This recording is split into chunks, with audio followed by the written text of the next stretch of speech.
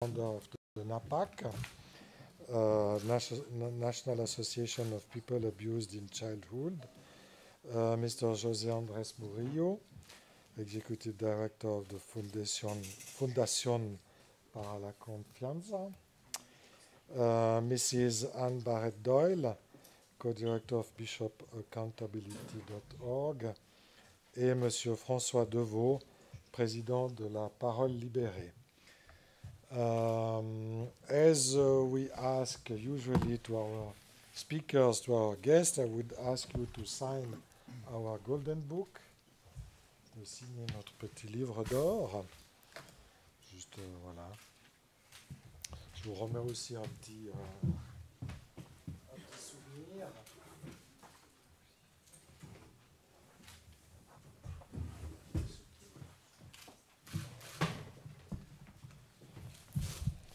Un petit souvenir du club La Presse, voilà. Merci beaucoup. Voilà.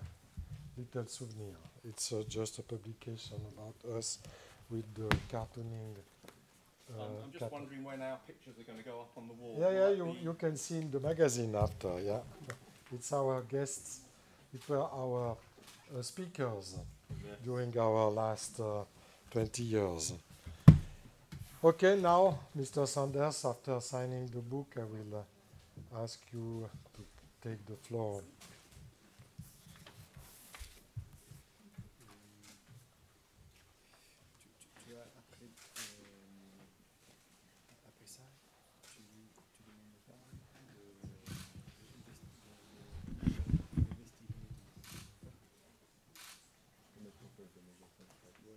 Just practical, you have just to push the button when you speak on the loudspeaker.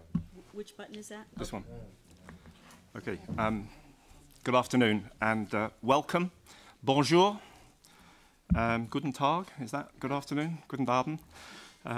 That's the extent of my foreign languages, I'm afraid.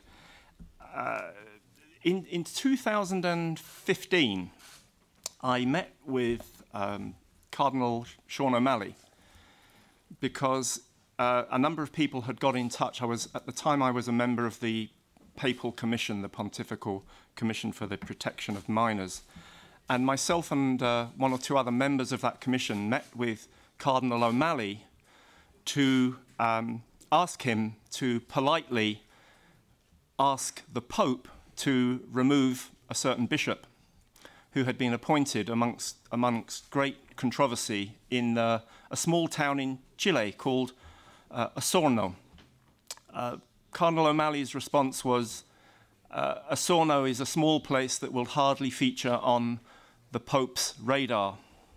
Well, it's there today. I remember my response was, knowing what I knew about the bishop that had been appointed and the scandal around that whole issue, my point was that children in Osorno or any other obscure part of the world, to use the Cardinal's language, their protection was as important as a child from anywhere else in the world. So today, I believe, is a truly momentous and historic day, and again, thank you for coming. We will be as brief as possible because we're grateful that we've got your attention, but that you are busy people and you have other places to go. So we're going to be as brief as we possibly can. I'm going to simply read the first part of the ECHA mission statement, and then my colleagues to my left will read the other parts, and then other people will make some comments, particularly relating to that issue that I just mentioned of Osorno and the crisis in Chile. And a number of us, again, many of us who are in this room, were privileged and fortunate enough to go to Chile and Peru at the time of the Pope's visit back in, was it January? That's right. And be very, very clear. What is happening now with the mass resignation of the Chilean bishops, the offer to people from Chile to go and visit, as they did with the Vatican, with the Pope at the Vatican recently, that came around because of public pressure and public pressure from people, not just the individuals here, but the amazing people of Osorno who gathered together and came to Santiago to make their feelings known to the Pope. And we know that the Pope knew what was going on. And let's hope that there is a tiny chink of light now, that there may be some change. And before I read the opening piece of our mission statement, I just wanted to point out my amazing tie, which is actually a tie with various countries of the world.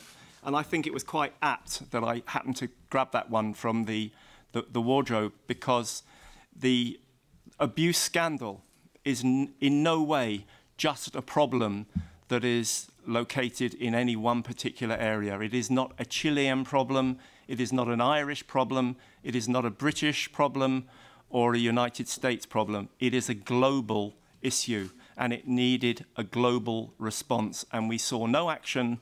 And in the 5 years since I met Pope Francis, I've seen very, very little real movement on tackling what I consider to be the greatest scourge and the greatest threat to our children on the planet, which is the abuse of our children. And the market leaders, when it comes to institutions who harbour and protect abusers, sad to say, it is the church of my upbringing.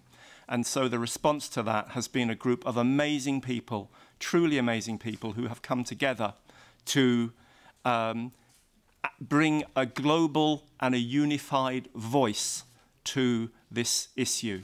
And I, as I say, I'm very grateful that you are here today to listen to this message, because frankly, the church has got away with murder for too long, and it's got to stop.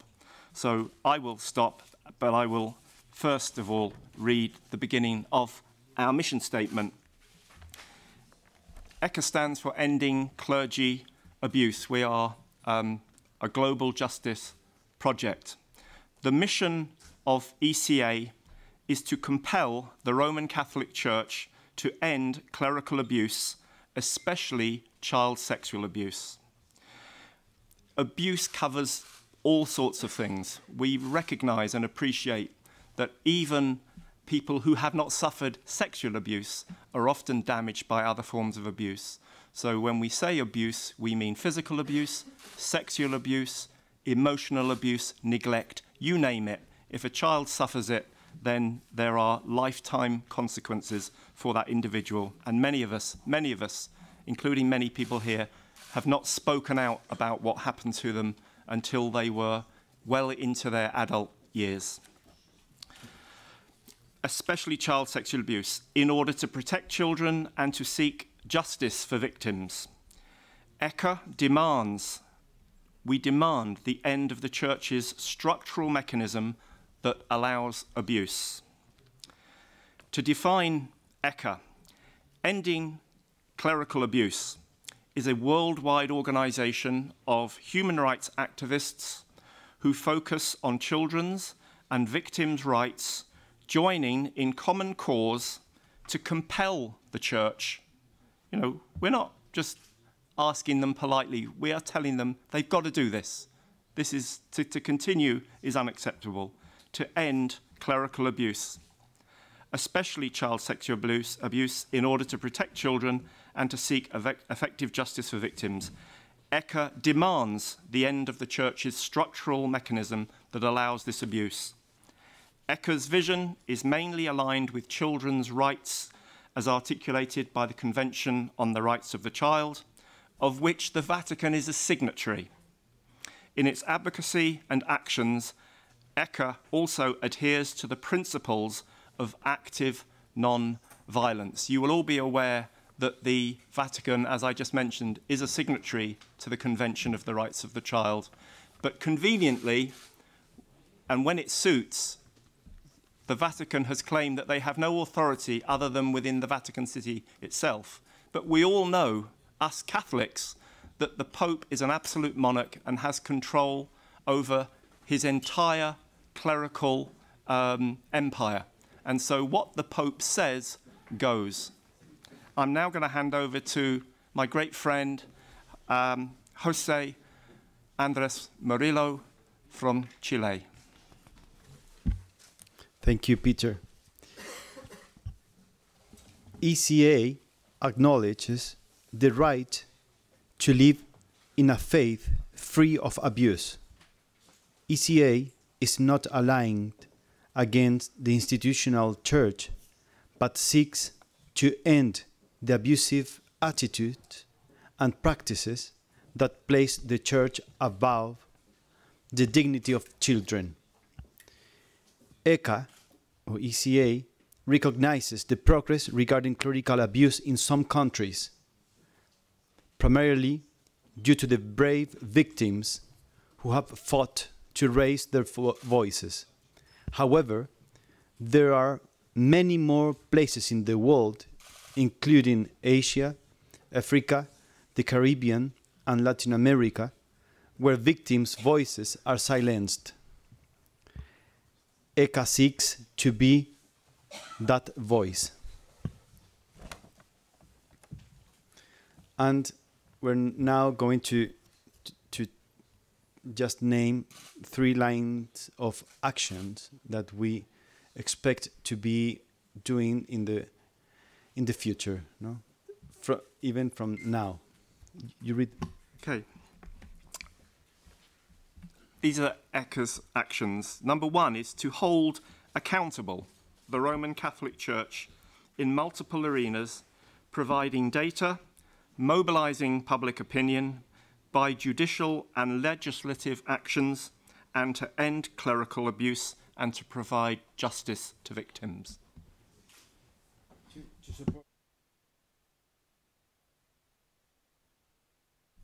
To support and empower victims by assisting them to organize and contact local and global organizations to find help and demand for justice.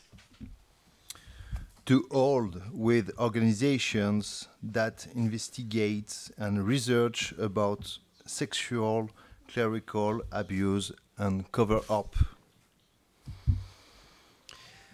I think it's important to clarify too that one of our concerns is that all our states and all our countries must be engaged too in this fight against sexual abuse, sexual clerical abuse. It's not only our responsibility, it's the responsibility of all society. And sometimes when we are all responsible or co-responsible of this cause, we need the states, we need the countries engaged too. Ok, moi je vais continuer en français. Sorry Peter for my accent. Nous sommes là et la première de nos actions, et nous profitons de cette conférence de presse pour faire ici une demande claire et précise au pape François lors de sa prochaine venue ici même à Genève dans les prochaines semaines. Donc d'annoncer des mesures concrètes, des actions concrètes et de mettre un terme à des paroles qui ne sont pas appliquées.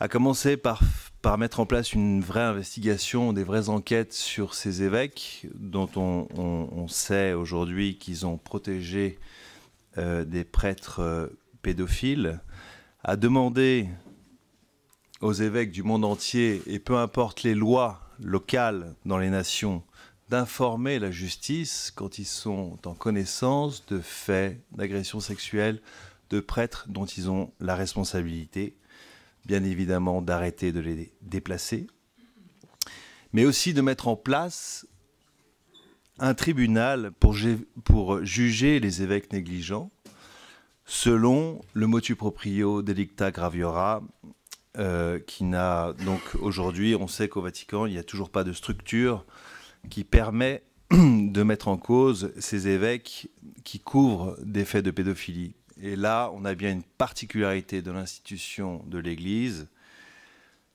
La pédophilie, elle est infiltrée partout. La particularité de l'Église, c'est qu'elle protège des prêtres pédophiles. En somme, d'appliquer une vraie tolérance zéro. Voilà pour nos demandes pour la prochaine venue du pape. Ahora yo voy a continuar en castellano, en español. Es importante la creación de esta organización, porque nosotros llevamos, hay muchas organizaciones, sobrevivientes y activistas que durante años han luchado de manera solitaria o solamente reuniendo algunas víctimas de manera aislada o llevando casos.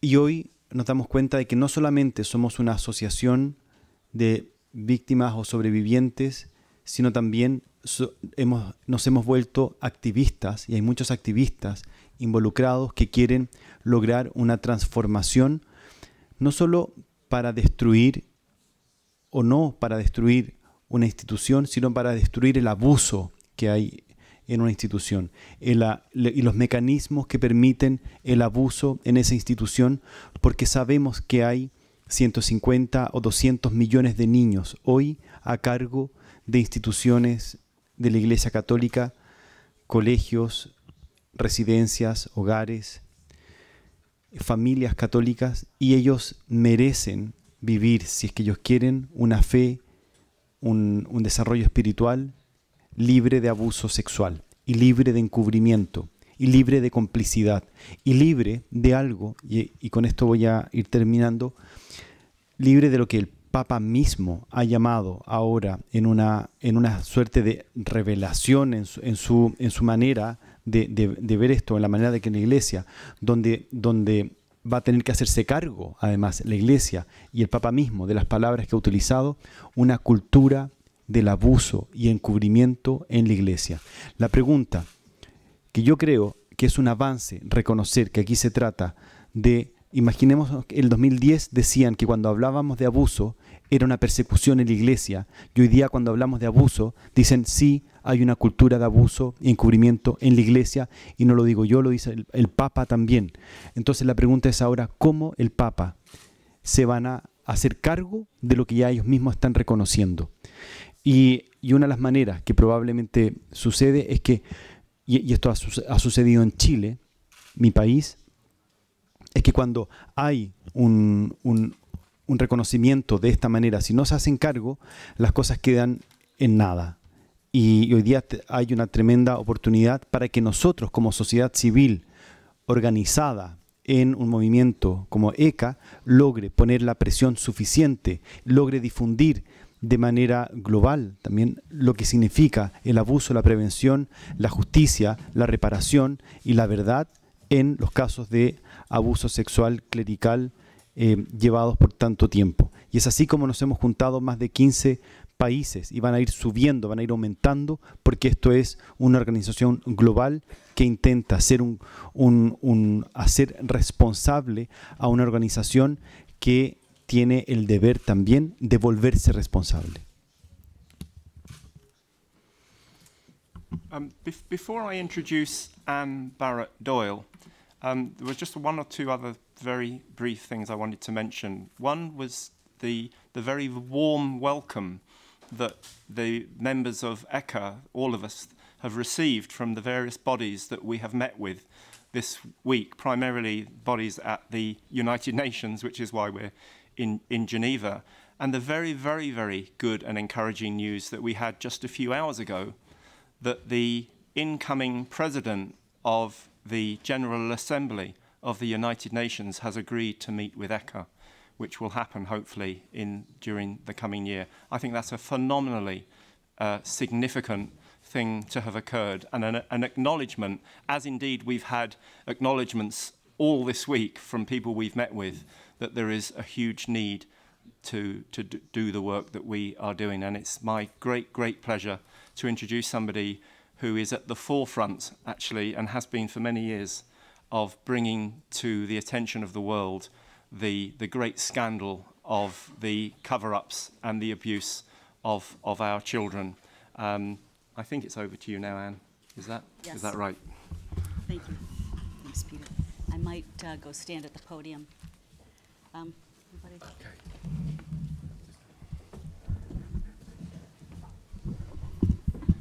We thought, by way of illustrating something of the global nature, that the very many people that have come together from throughout the world are going to obviously introduce themselves, and through a display of their flag, you will know exactly which part of the world they're from. But also significantly, there are pictures of various clerics who will who some of you will be aware of.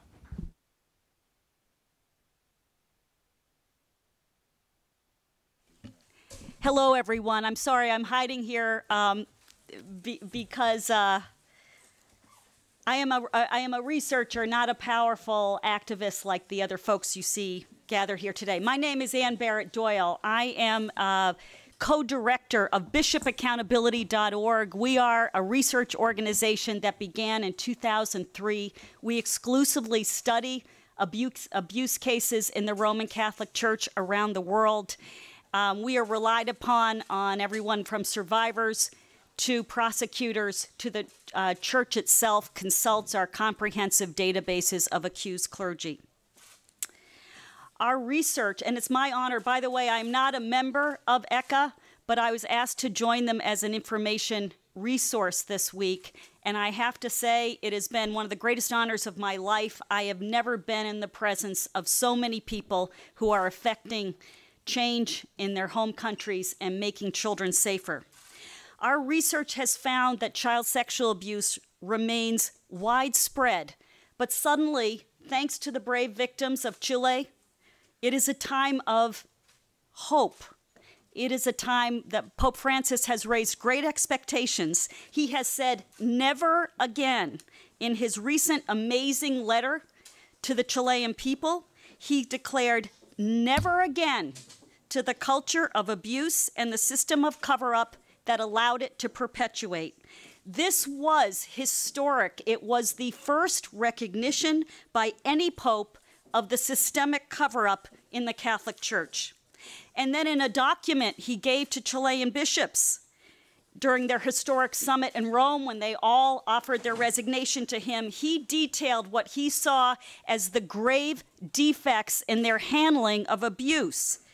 He said they had minimized serious crimes, calling them moral flaws, that they had recklessly, that is the word he used, entrusted abusers with positions that gave them renewed access to children, that they ignored warning signs and incorrectly classified cases as improbable, that they delayed investigating cases or did not investigate at all, and that they destroyed documents.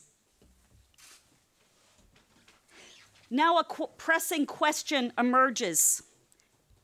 Will the Pope extend this clear-eyed scrutiny that he is giving the bishops to Chile to countries around the world? Chile is not unique in the Catholic Church. It is representative of the ongoing culture of cover-up. At Bishop Accountability, we study the abuse crisis worldwide. Our research has identified the same defective practices articulated by the Pope by bishops and religious superiors in Argentina, Australia, Ireland, Honduras, Guam, the Philippines, India, Brazil, Bangladesh, and on and on. The most meaningful measure of the Pope's commitment to never again will be whether he systematically investigates the mishandling of abuse cases throughout the universal church. Now, you'll recall that in his own mishandling of the Bishop Barros case, the Pope blamed a lack of balanced and truthful information. ECA, with the help of bishopaccountability.org, would like to correct that, would like to give the Pope more balanced and more truthful information. The members here are now going to identify to you just one bishop in their country, just one, who is representative of the kind of disturbing practices that the Pope identified in his letter to the Chilean bishops. I will let them proceed now and introduce themselves. It's my honor to present to you the members of Ending Clerical Abuse. Who would like to be first?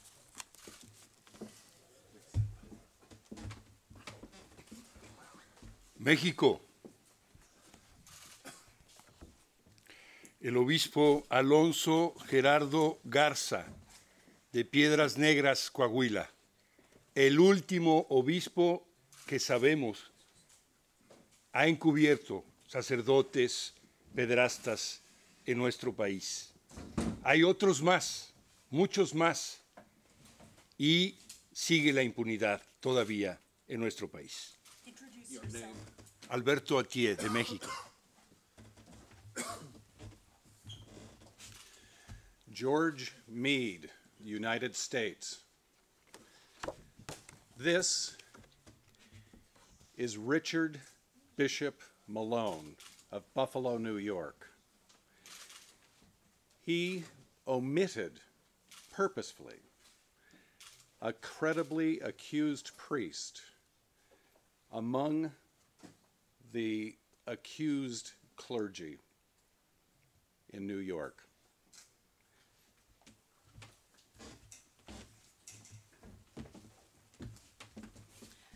I'm Denise Buchanan. I'm from Jamaica. I met with Archbishop Kenneth Richards and the priest that raped and impregnated me. The priest actually wrote a confession, and the priest is still in ministry.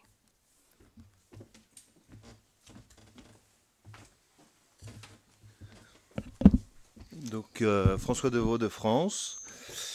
Le cardinal Barbarin, qui a pas informé la justice française au sujet d'un prêtre qui s'avait pédophile, qu'il a déplacé en connaissance de cause, remis au contact des enfants, sans prendre mesure de la mise en péril de sa décision.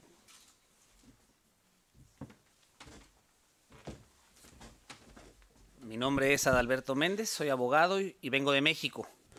El cardenal Francisco Ladaria Ferrer fue acusado de encubrir pederastas en México y Francia. Actualmente es el prefecto de la doctrina de la fe en el Vaticano, una muestra de que el problema es global y está en las entrañas de la Iglesia Católica.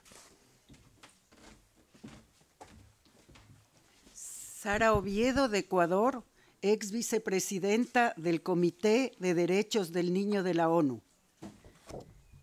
El arzobispo Luis Gerardo Cabrera, que encubrió al cura Cordero en Cuenca y que actualmente se encuentra este arzobispo en Guayaquil y ha encubierto al cura Intriago en Guayaquil.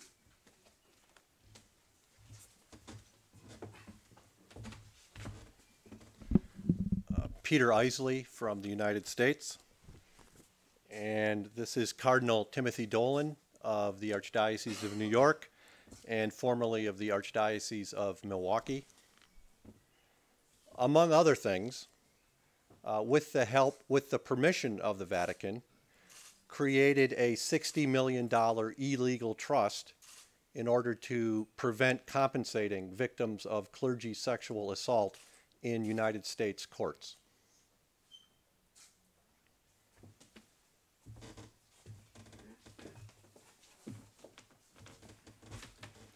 Tim Law from the United States, Bishop Robert Cunningham from Syracuse, New York. He continues to allow children in his diocese to be endangered.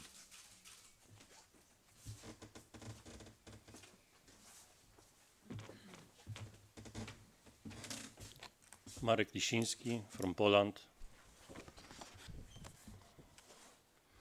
Kardynał Nycz, który wie o przenoszeniu sprawców z parafii na parafię i nic z tym nie robi.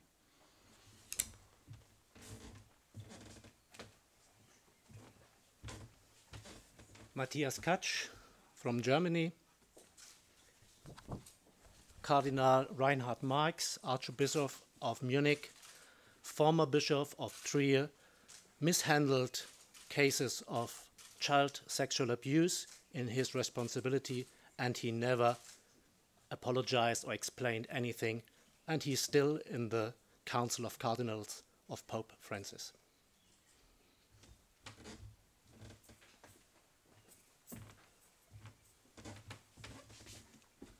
Mon nom c'est Benjamin Kitobo du Zaïre, Congo, RDC. Et ici, les deux évêques, l'un de Coloisie, à l'époque, ils ont transféré le même prêtre qui a abusé des enfants au petit séminaire de Kanzenze. Ils l'ont renvoyé en Belgique. Et on a appris que quand il est parti de la Belgique, il avait abusé en Belgique. Et de nouveau, on l'a renvoyé maintenant de l'Afrique parce qu'il a abusé des enfants et on l'a laissé travailler encore au Rwanda avec des orphelins.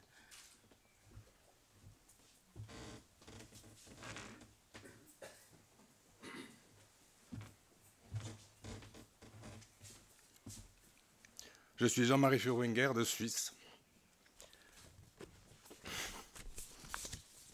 Pardon. Pour nous, ce qui est important, c'est que la commission qu'on a fondée, la SECAR, soit réellement indépendante de l'Église. On se bagarre avec la conférence des évêques pour que ce soit vraiment le cas. Merci.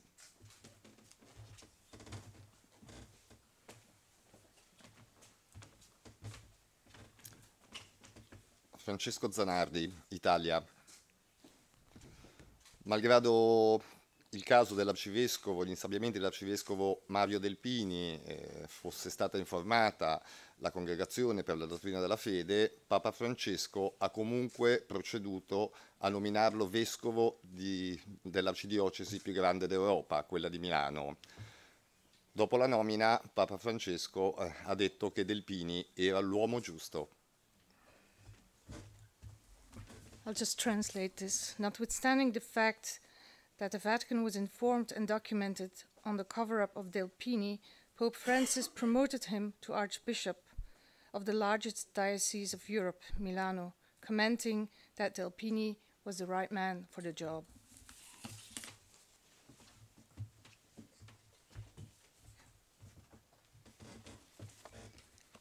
I'm from Canada. My name is Evelyn Korkmas. This is Bishop Leguerrier.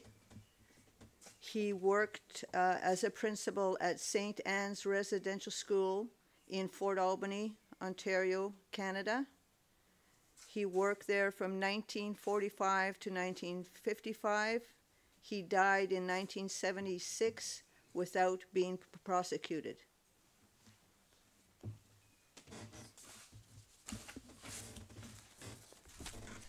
I am Lieve Halsberger from Belgium.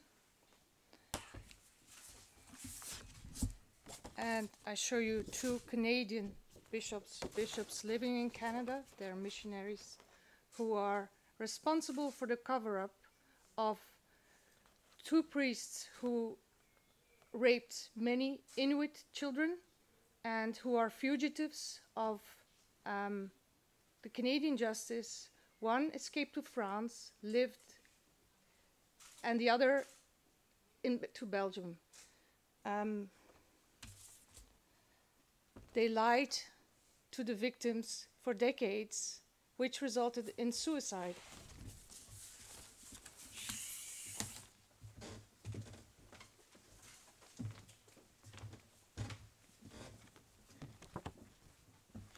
Arzobispo Francisco Javier Martínez, de Granada.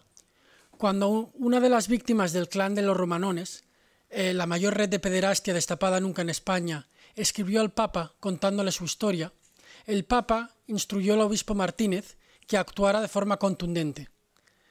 El obispo Martínez no le hizo caso y hizo lo contrario. Se negó a colaborar con la justicia y en múltiples ocasiones no entregó los archivos canónicos que le pedía el juez. Solamente cuando el juez le dijo que como no los entregara iría a prisión, cedió. Los curas pederastas del clan de los Romanones continúan siendo sacerdotes.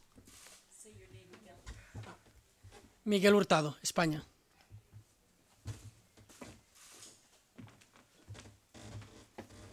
I'm Pete Saunders from the United Kingdom, founder of NAPAC and proud member of ECHA. This man is the former head of the Catholic Church in Scotland, Archbishop Emeritus Mario Conti, another man of God who has made a career out of denigrating and attacking victims of these vile crimes.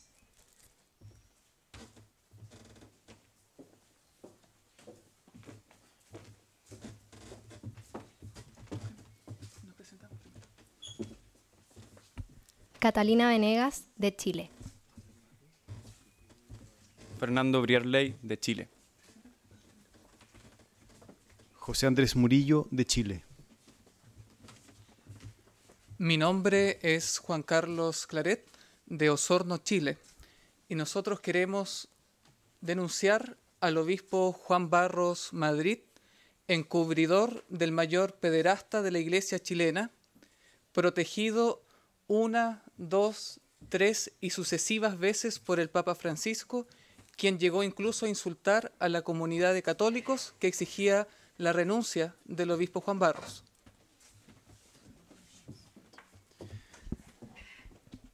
Reconocemos que el Papa Francisco nos haya invitado a algunos de nosotros al Vaticano a conversar, a pedir perdón por lo que dijo en el avión, diciendo que habíamos sido unos mentirosos. Reconocemos esa invitación, reconocemos también que el Papa haya pedido, haya exigido la renuncia de toda la conferencia episcopal chilena. Reconocemos también que el Papa haya dicho que se trata de una cultura de abuso y de encubrimiento y de que los obispos chilenos cometieron actos delictivos, destruyendo incluso pruebas y poniendo a sacerdotes que habían sido acusados de abuso sexual infantil a cargo de otros niños. Eso, que el mismo Papa lo reconoce, es inaceptable, y ahora esperamos que acepte todas las renuncias de todos los obispos, que eso no signifique menor responsabilidad de ninguno de los obispos, según su grado de culpa, tanto en el abuso como en el encubrimiento, como en la pasividad incluso, ante el abuso sexual infantil. Esperamos también que esto sea globalizado, porque como todos han dicho, Chile es un síntoma de una epidemia mundial de abuso, donde la Iglesia ha sido un actor de encubrimiento y de abuso en lugar de lucha en contra de ello. Y reconocemos también que lo importante ahora son el aceptar estas renuncias y actuar conforme a ello. Muchas gracias. Ending clerical abuse. Ending clerical abuse. End it now. End it now.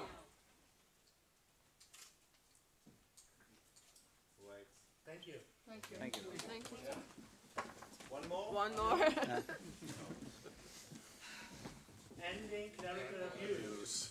Ending clerical abuse. End it now. End it now. One more. Simone sta giù. Ending clerical abuse.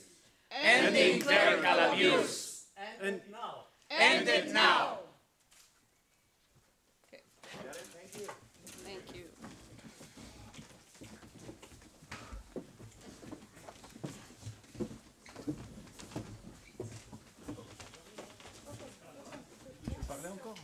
Bah, s'il y a des questions, peut-être, non? Does anybody have any questions for us, by the way? Can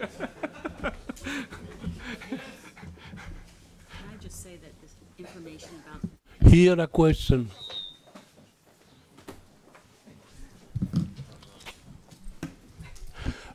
Est-ce qu'on peut demander en français? C'est à gauche, au 3e rang.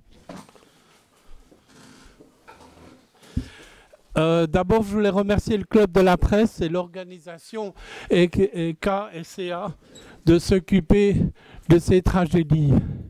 Je voulais juste dire personnellement, en tant que citoyen et père de famille, accessoirement journaliste, je suis absolument indigné de voir le drapeau du Vatican ici. Et j'aurais voulu savoir, question méchante, un peu provocatrice à la délégation chilienne, Est-ce qu'il y a des soupçons? Est-ce que le clergé de l'Opus Dei est aussi concerné au Chili? Ou bien il y en a ni plus et moins qu'ailleurs? Ensuite, si je peux encore les délégations ont-elles entendu parler de cette commission en Suisse qui s'occupe de ces questions d'enfants malheureux maltraités avec la complicité des évêques, mais on ne voit pas vraiment de résultats. C'est cynique, hypocrite et quasiment inefficace. Je suis méchant, mais j'ai des raisons.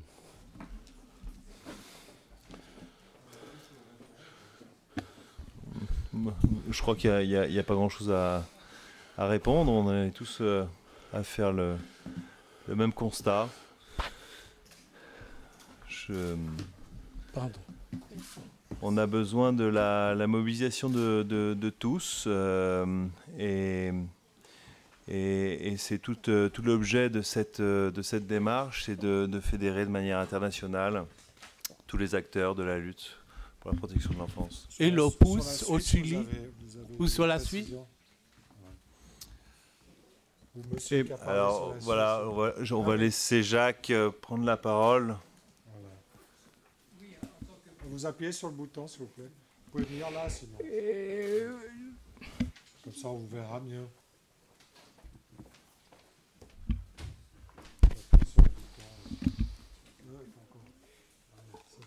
Voilà, en tant que président du groupe SAPEC, nous avons réussi à impliquer les évêques pour signer un accord qui crée une commission qui est indépendante, une commission d'écoute, de conciliation, d'arbitrage et de réparation.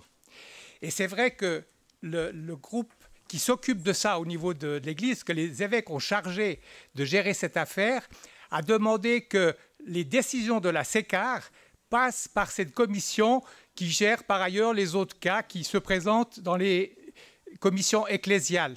La SECAR étant une commission non ecclésiale. Et là, il y a un petit problème qui gêne et qui fait que le comité de la SECAR a décidé de stopper pour l'instant ses travaux jusqu'à ce que les évêques prennent une décision pour rendre la SECAR totalement indépendante. Et nous en sommes là et nous avons bon espoir que cela se fasse. Une réunion est prévue le 19 mai et Monseigneur Merero, qui est quand même très actif là-dedans, que nous avons soutenu pour qu'il obtienne cette indépendance complète. Merci. Merci beaucoup. Oui, Laurent Sirot de l'agence de presse suisse ATS. Je pose également ma question en français, étant donné que c'est un élément que vous avez abordé, Monsieur Deveau. Le tribunal que vous souhaiteriez au sein du Vatican, comment vous voyez aujourd'hui sa composition? Il faudrait, j'imagine, que ce soit des membres qui soient extérieurs à l'Église. Or, comment concilier ça avec le droit canon? Est-ce que vous pourriez nous donner des détails sur la structure que vous envisagez? Bon, là, on rentre dans des choses qui sont très techniques et dans une opacité dont on ne maîtrise pas tout. On est notamment, enfin moi-même, je suis engagé dans un procès canonique pour le père Prénat après plus de 2 ans de recherche de trouver un avocat ecclésiastique. On n'a toujours pas trouvé. On est allé jusqu'à Rome. On a demandé à Monseigneur Valdrini qui n'a toujours pas accepté de nous accompagner. En France, on estime qu'il y a 4 personnes qui sont capables, sur un plan canonique, de répondre et de défendre un dossier de pédophilie. L'Église catholique dispose d'une justice, une justice universelle, une justice qui s'applique dans tous les États. Le pape, donc il faut savoir que dans cette justice canonique, on peut mettre en cause un prêtre, par contre on ne peut pas mettre en cause un évêque. Il est par définition quelqu'un de bienveillant et qui ne commet pas de faute. Et c'est pareil pour le pape. Donc, le pape a mis en place un motu proprio, comme une mère aimante, pour mettre en cause les évêques négligents. Cette demande de mise en place d'un système juridique pour mettre en cause les évêques négligents a déjà été proposée par la commission de protection des mineurs. Aujourd'hui, voilà, le pape met en place ce motu proprio et l'annonce comme une grande annonce, donne beaucoup d'espoir. Or, on sait que techniquement, il n'y a rien aucun outil qui permet de juger ces évêques négligents. Donc, de deux choses l'une. Soit, quand on fait une proposition comme celle-ci, il faut aller au bout de la proposition, ou sinon, il faut que lui-même, en tant que pape, prenne ses responsabilités. On a le cas Barros, on a le cas Barbarin, on a le cas Georges Pell. Aujourd'hui, on n'a toujours pas de commentaire du pape au sujet de Georges Pell, qu'il a soutenu pendant 3 ans, envers et contre tout. Donc voilà, c'est à l'Église. À partir du moment où on se dit avoir une justice, il faut qu'elle soit impartiale, il faut qu'elle soit équitable. Et ça n'est pas le cas. Très bien. Oui, Laurent, après on passe. Juste en follow-up, mais pour être clair, est-ce qu'on peut envisager des magistrats au sein d'un tribunal interne à l'Église qui ne soient pas des cléricaux? Est-ce que ça, c'est possible ou pas? C'est déjà le cas. Hein. Un avocat ecclésiastique n'est pas forcément un clerc. Ce qu'elle prétend être la justice canonique, c'est un tribunal à l'image d'un tribunal civil comme on peut... Voilà, c'est le même mécanisme, c'est-à-dire que l'évêque agit comme un préfet ou un procureur, il reçoit des plaintes, il décide de diligenter une enquête préliminaire, il reçoit les résultats de cette enquête, et de là, il décide lui-même, pour un de ses prêtres avec qui il entretient une relation fraternelle, de lancer une procédure canonique. Donc le schéma doit être possible pour un évêque au même titre qu'un prêtre. D'ailleurs, ce qu'on a fait dans le rapport qu'on a remis à la Conférence des évêques de France, ça fait partie d'une des propositions qui ont été faites, c'est que comment un évêque peut-il engager une procédure juridique pour un homme avec qui il entretient une relation fraternelle? C'est quelque chose qui, dans la justice civile et républicaine, est totalement inconcevable. Et c'est une des incohérences du droit canonique. On demande donc le dépaysement des dossiers, comme c'est le cas dans la justice républicaine. Très bien. Oui, alors oui, AFP. Combien de victimes représentez-vous au sein de vos associations et du coup au sein du réseau ECA? Et est-ce que ce réseau, qui, d'après ce que j'ai compris, est le premier qui ait jamais existé au niveau international, a vocation à engager des procédures judiciaires et à se porter partie civile dans des procédures au niveau national?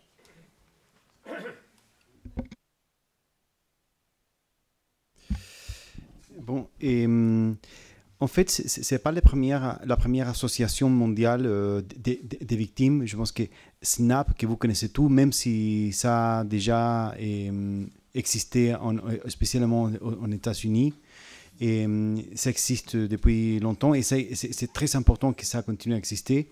Et on n'est pas exactement une association de victimes.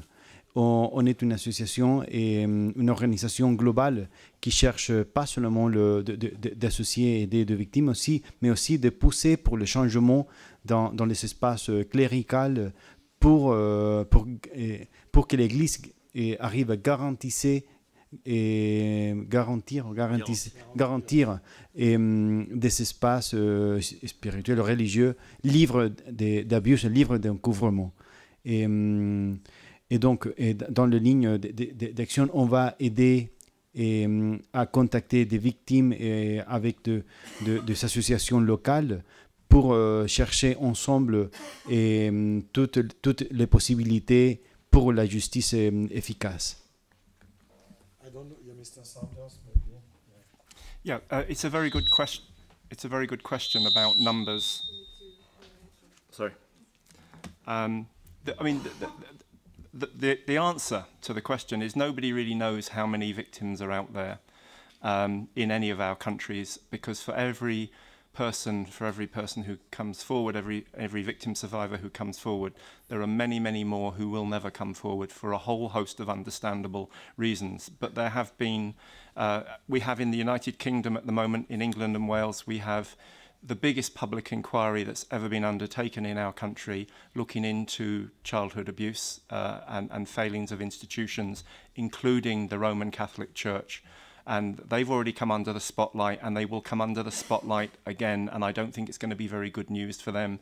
And also, most of you will be aware of the Royal Commission in Australia that has identified huge numbers of abusing clergy over many years, and of course Ireland, which has been a formerly totally sort of Catholic-dominated country, is now the complete reverse because of the scandals, the cover-ups, and the refusal of the church to get its act together over there. So one is too many. But sadly, you can add many, many zeros after the one to the numbers of victims. And I don't think any of us here would necessarily say that we are representing all those victims, but most of us work for organisations that are, and certainly speaking for NAPAC, are totally overwhelmed with people coming forward, not just clerical abuse, but all forms of abuse at the hands of all kinds of perpetrators. But my God, if our so-called faith organisations are the least safe place in the world for children, then where are we? The sad reality, of course, and I may as well mention it, is that children actually still the place where they are in most danger is still under the roof of their own home, which is again a sad reality. But that is not to detract. And good on Francis to actually acknowledge that, whereas in the past church officials have tried to dodge the question by saying abuse is a bigger issue in the home than it is in the church, he's actually said now, of course, that is no longer something that they can say. It's unacceptable, because a church should be the safest place on earth. I would just like to add something.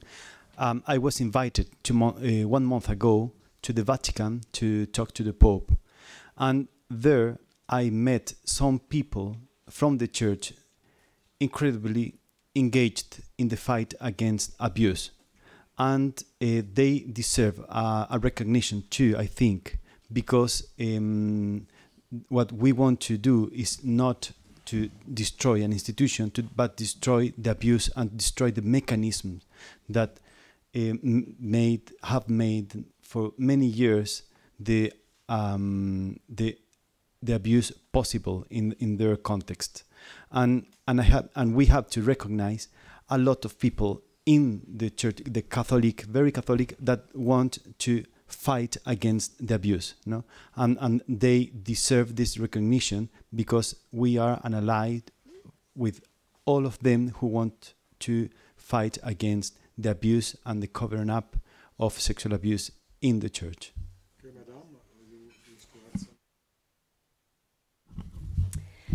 I'll just mention that in the United States, the U.S. bishops have admitted to a cumulative total of 17,000 victims, 1950 to 2015.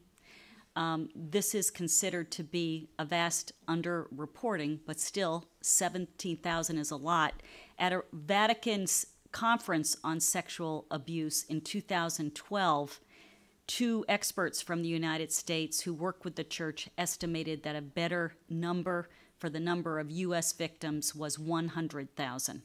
And I can give you the sources for that. I also want to mention that if you're curious about some of the bishops who were mentioned here today, you'll find detailed summaries of many of these cases on bishopaccountability.org today. If you go to our homepage, in the upper right-hand side, you'll see a link to our Geneva webpage, and it will explain many of the bishops who are identified here today. If you have questions about anything, please just contact me.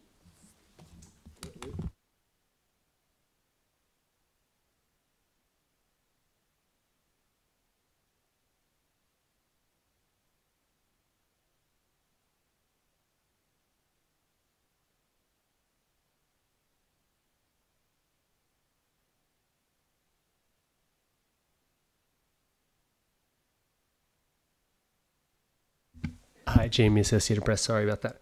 I just wanted to know about the extent of the number of bishops. You mentioned about 15 or so, and the ones that were shown, of course, today, and priests. Could you tell us the extent to which you believe that this is underrepresented internationally, how many bishops worldwide may be in question, bishops and priests. And for Mr. Saunders, and for everyone, I guess, my other question is just in terms of the Papal Commission, how do you see ECA interacting with the Papal Commission, if at all? Thank you. To answer your question about the number of bishops worldwide who are covering up, it is absolutely impossible to say because the degree of disclosure varies from one country to another based upon the strength of its democratic institutions. The two most powerful engines of disclosure are, one, litigation, which is sort of unique to the United States, although I know it's also happening in France and elsewhere. But in the United States, lawsuits by victims have been the primary driver of disclosure of records and data. So we know a lot about what's happening in the United States. In other countries, the primary force of disclosure has come from national inquiries. The Royal Commission inquiry in Australia is unparalleled in the amount of information it has surfaced. It had the power to subpoena the most powerful officials in the Catholic Church and demand their data. So we have a tremendous amount of information from Australia. But in most countries in the world, the crisis is absolutely sealed shut. But to answer your question, we find that it is absolutely standard for bishops to not report child sexual abuse and to protect priests. And the reason this happens is that they are playing from they are following a playbook that is issued by the Vatican. There is an overriding mandate of secrecy in canon law, and there is tremendous due process for priests, and there is a lack of zero tolerance. There is no rule in the Universal Catholic Church that requires a bishop to remove a sexual abuser from ministry. I cannot underline that enough. It is such a misunderstanding. Pope Francis has repeatedly invoked zero tolerance as a slogan, knowing full well that no such law exists in the Universal Church. It exists in the United States, where the bishops had to pressure the Vatican in 2002 when they were under excruciating public pressure. They insisted that the Vatican let them put in a rule that said if a priest is found guilty of even one act of sexual abuse, he shall be removed permanently from ministry. Everywhere else in the world, as far as we can tell, maybe with the exception of some dioceses in Ireland, we see that bishops still have tremendous amount of discretion. If they think a priest has repented and is no longer a cause for scandal, he is allowed to stay in ministry even if they know he has abused a child. Sorry, just to follow up, do you have an estimate of how many bishops, I mean, I know that the numbers are hard to come by, but based on your database, what do you think the number is roughly? Well, as far as the number of abusive priests, the most reliable estimates are between 7 and 10% are abusing children. But when it comes to bishops, it's who are enabling sexual abuse or concealing it. It is a far higher percentage. I don't want to put a number to it, but it is, certainly over half. I'll put.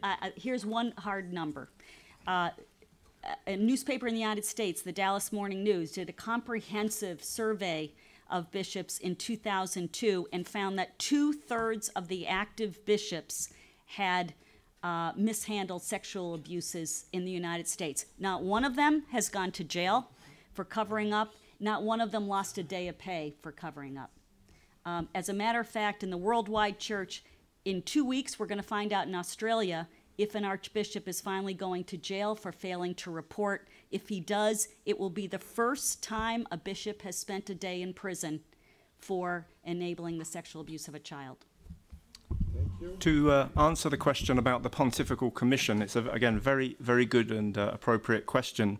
I think if the Pope did the right thing, he would sweep aside the Papal Commission and invite ECA to do the job instead. That's the short and that's the obvious and the simple answer. The reality is that the people who were on that commission, including myself, who dared to challenge, who dared to ask for openness and transparency, were sidelined or, in my case, actually told to take a leave of absence. The other people on the commission who I was aware, I was there a couple of years, the other people, well, maybe less than a couple of years thinking about it, but I got to know some of them, and some of them were prepared to speak out. I note that none of those are still on the commission, but there are new members of the commission, and I happen to know for a fact that one or two of those new members are people who are certainly not going to challenge the church over this issue. So for me, the Pontifical Commission for the Protection of Minors is a waste of time. It should cease and desist, and Francis should get on the phone to our board here at ECHA and really get things moving, because it would happen. Oui, si tu veux parler, tu appuies sur le bouton. Voilà.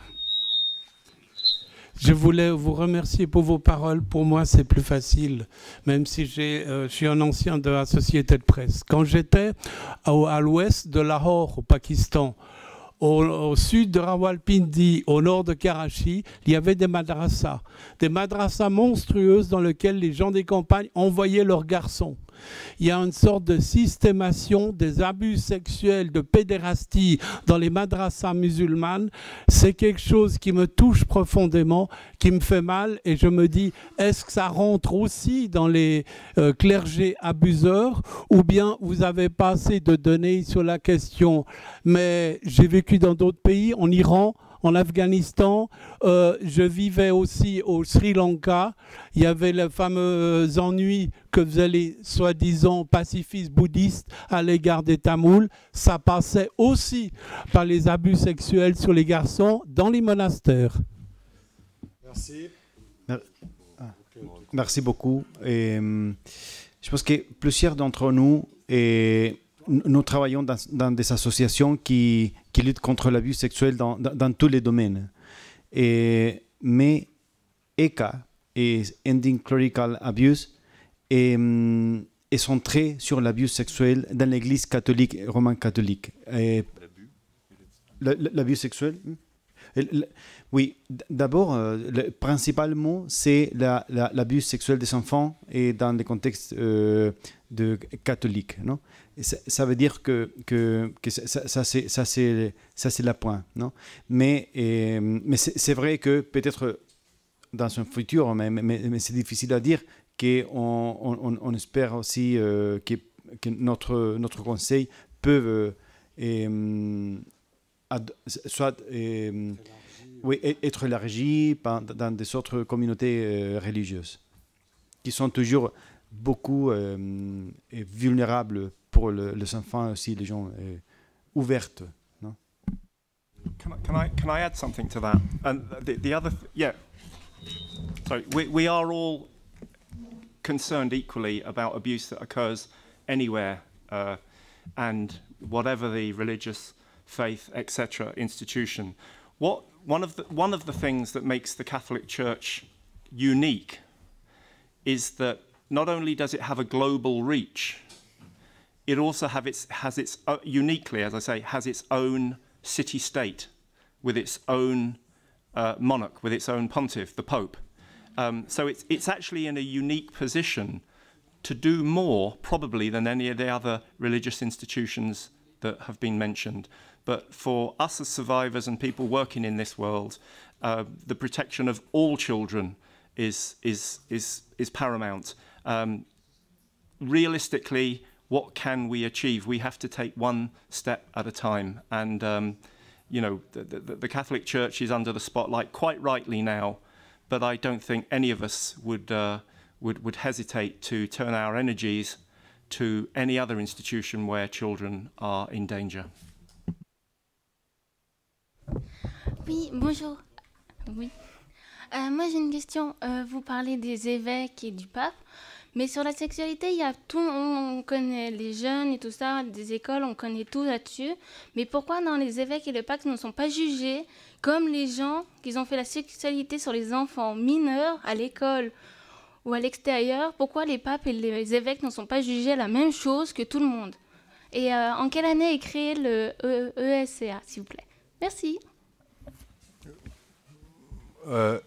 ECHA est créé, l'initiative date de janvier dernier, et elle prend forme réellement Elle avait déjà pris forme en janvier et on avait défini ce séminaire et elle prend forme réellement au cours de ce séminaire qu'on est en train de faire cette semaine à Genève.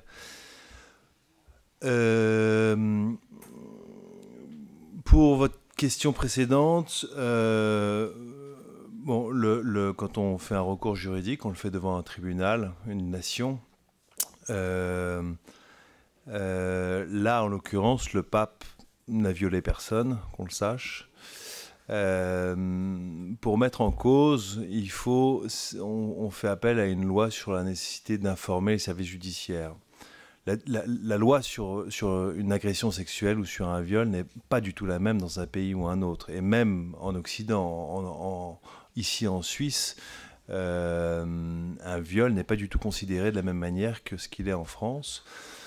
C'est déjà compliqué sur un cas qui est aussi évident que celui d'un viol. Sur la non-dénonciation, c'est encore plus compliqué.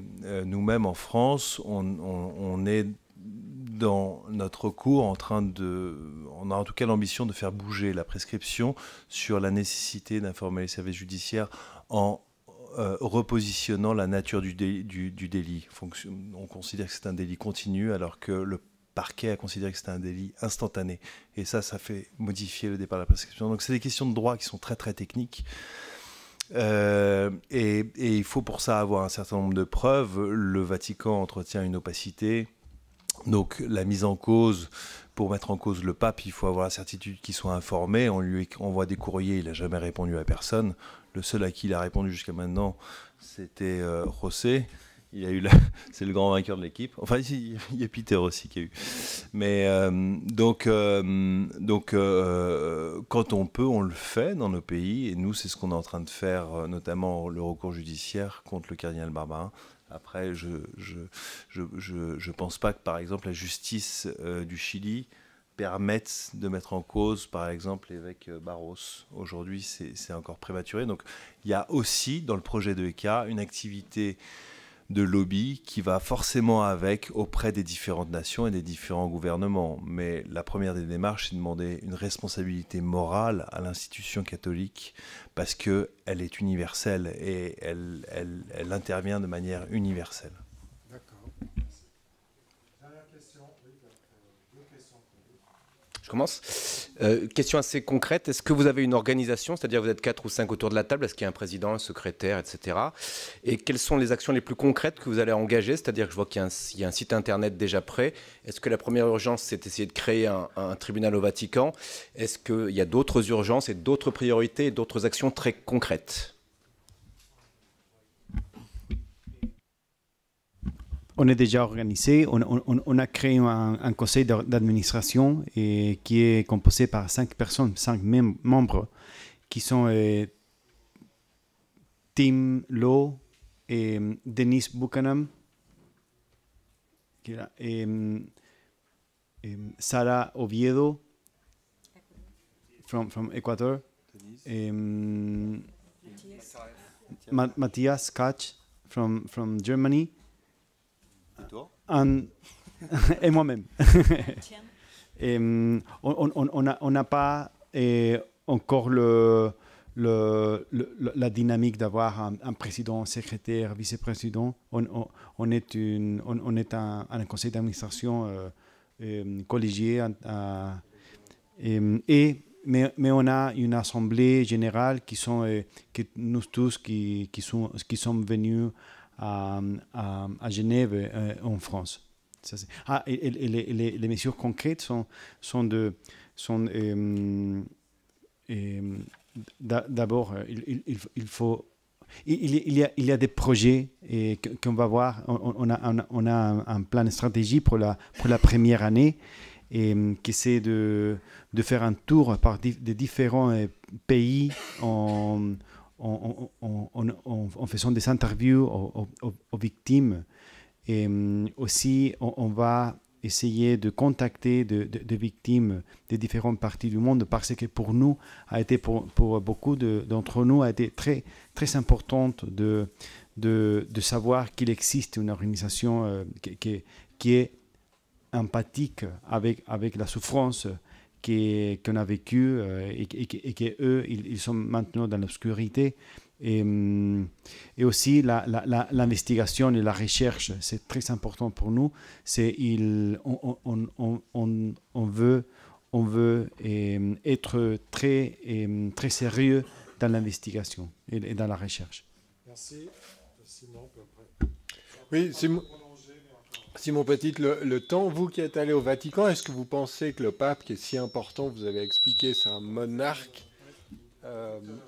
c'est un monarque absolu dans son état. Est-ce que vous pensez qu'il est sincère dans sa volonté de lutte contre les abus pédophiles, ou est-ce qu'il se heurte aux résistances de l'Église? Et puis autre question, est-ce que vous prônez une justice au sein de l'Église, ou vous pensez que ces voies sont définitivement compliquées et bloquées, et vous prônez que tous ces cas soient transférés à la justice civile? D'abord, je pense que pour la justice, il faut comprendre le plus important que la sécurité et le bien-être des victimes. Non? Et il y a des victimes qui pensent qu'ils peuvent surmonter leur souffrance et dans des domaines de justice canonique et aussi civile, et ça dépend des victimes. Notre première, je pense que préoccupation, c'est l'intérêt de la victime, non? Et parfois, on peut même retraumatiser des victimes en essayant de les envoyer aux justices civiles et on ne garantit pas sa sécurité. Et vous m'avez demandé si je pensais dans la sincérité du pape. Moi, je pense que ça va se manifester dans des actions, et je pense, et moi je reconnais l'invitation qu'il nous a fait, que m'a fait personnellement, la discussion qu'on a eue pendant 2h30 sur le problème de l'abus sexuel dans l'Église catholique, mais aussi globale.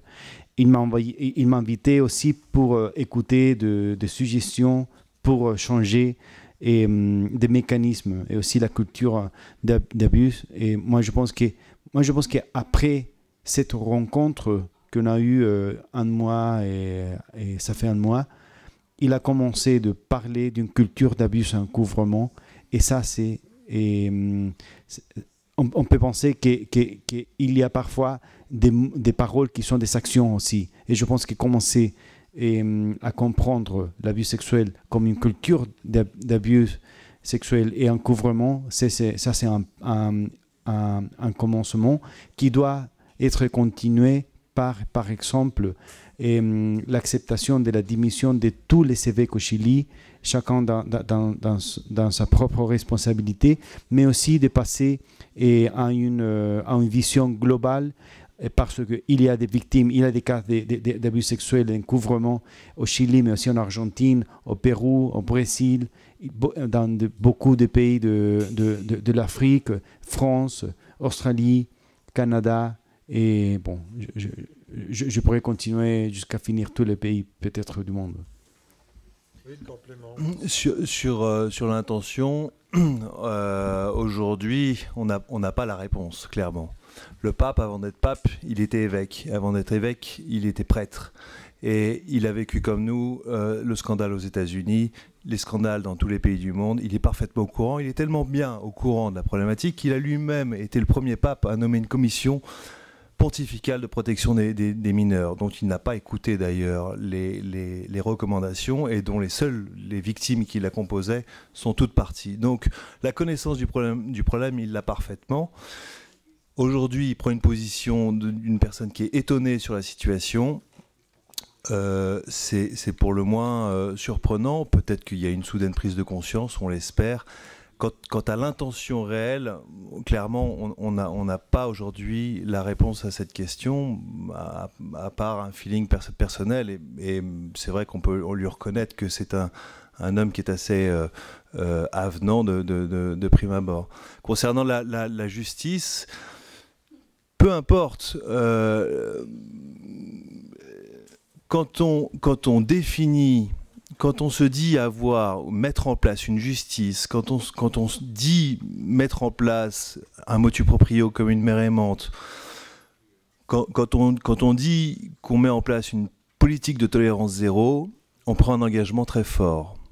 Et que quand on prend un engagement comme celui-ci, au vu de la gravité des faits et des conséquences des victimes et de l'ampleur du phénomène auquel l'Église est confrontée, on se doit d'être à la hauteur. Sinon, on s'en remet aux compétences. L'Église se dit compétente dans une multitude de domaines depuis des millénaires, enfin en tout cas des siècles. Et au fil de l'évolution de notre humanité, elle se remet petit à petit en question.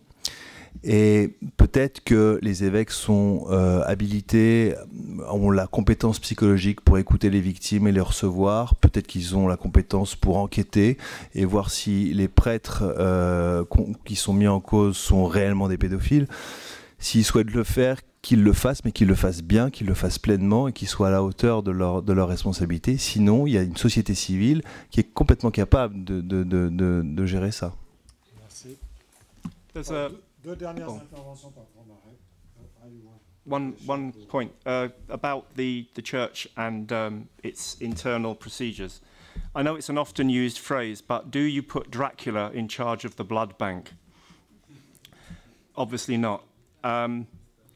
I think the church has demonstrated, notwithstanding the current pope who is making some positive noises right at the moment, but the church has demonstrated over many, many generations that it cannot be trusted.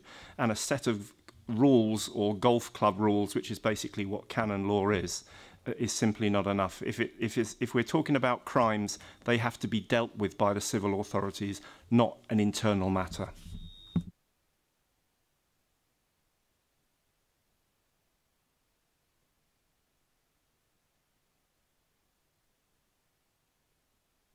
This is for Mr. Murillo and for everyone. Just about the tribunal, I just want to make sure that it sounds like, you know, the Pope came up with a motu proprio that makes no mention of the tribunal and makes clear that the existing structures will handle investigations. What makes you believe that this tribunal is actually going to move forward?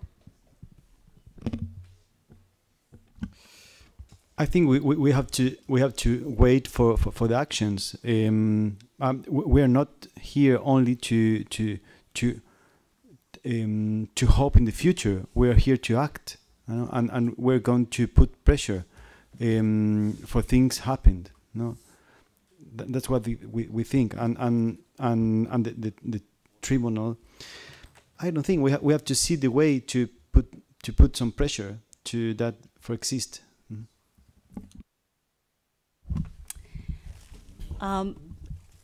So Pope Francis tried to enact a tribunal to judge culpable bishops in the Congregation of the Doctrine of Faith in 2015. It never even got off the ground. Supposedly, the resistance inside the Curia was so fierce. So, no, we are not assuming that it's going to be easy, but the Pope himself has really emphasized in the last month that personnel changes are not enough, that you must go after the root and structure of the problem. He is the one talking about the system. He is the one talking about structure. Therefore, if he means that this is a time of conversion and that the culture of abuse is going to end, if he means never again, the only way for him to implement that is to finally get in place in the Vatican a mechanism for receiving information about culpable bishops, processing that information, judging them. The motu proprio is gentle, it's vague, it's non-punitive. It's not enough to remove a bishop from an administrative position but call him emeritus and he still gets his pay and still has status in the church. There must be a system of real consequences when bishops enable child sexual abuse. Yeah, if I'm not mistaken, Holy See as a state is not a signatory of the international. It is? No. The Covenant on International Civil and Political Rights. So the fact that you were here this week in Geneva and that you engage with the OHCHR, is it also a call that you would like to make to call the Holy See as a state to become signatory of the Covenant? We haven't spoken about that. It's another topic, maybe to examine. De signer quoi? Yes, as soon as we are here representing a bigger group, I think we should. But in order to protect children and in order to have the engagement of the states and to compel the church to protect children and to have real and effective justice for victims, I think all those treaties are must be signed. But I'm sorry for not being that clear in something that we haven't discussed before. Ce qu'on peut dire, c'est qu'ils ont signé, ils ont ratifié la Convention de protection des mineurs de l'ONU. Ils ont reçu un rapport en 2014 qui était assez accablant et qu'aujourd'hui, on n'a toujours pas de réponse et que le Vatican n'a pas pris position et pourtant, Dieu sait si les recommandations sont accablantes. Donc, quand on signe des traités, il faut les respecter. Sinon, ça ne sert à rien de les signer. Écoutez, merci à tout le monde. Thank you very much for your presentations and answers. I think now we can conclude and maybe have some special interviews with un grand merci en tout cas au nom de toute l'équipe de ECA de relayer notre action et c'est une contribution très forte parce que c'est comme ça qu'on arrivera à sensibiliser l'opinion publique et par là même à contraindre par un effet de miroir le Vatican à agir et à prendre conscience de la mesure des choses. Très bien.